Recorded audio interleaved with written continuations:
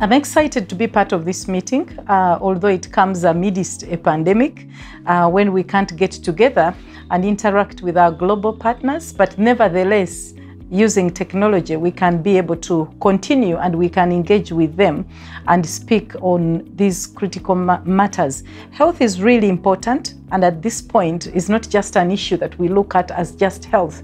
Health is development, it's everything. As we have just seen the experiences during the COVID pandemic, we'll be speaking about COVID itself and how we can bring this pandemic to an end, but also how we can make sure that we continue to provide other essential health services in a sustainable way, and explore how we can prepare better so that we can avert future pandemics such as COVID. That's going to be one of the critical issues. I'm personally going to participate in one session where we shall talk about maintaining essential health services during COVID.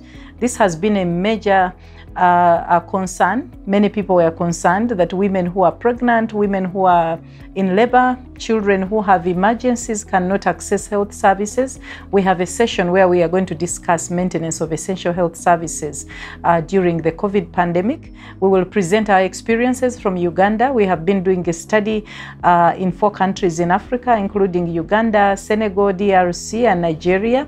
And we'll have an opportunity to explore how these countries have performed and what they have done to ensure that we continue to deliver essential health services even as we respond to the COVID pandemic. We also have several partners from the World Bank, the World Health Organization, who are going to be part of this session. So it's going to be a rich session where we also learn from the rest of the world where these kinds of studies have been done in terms of how we can make sure that health services continue across the board even as we fight the pandemic. So it's an exciting session for us.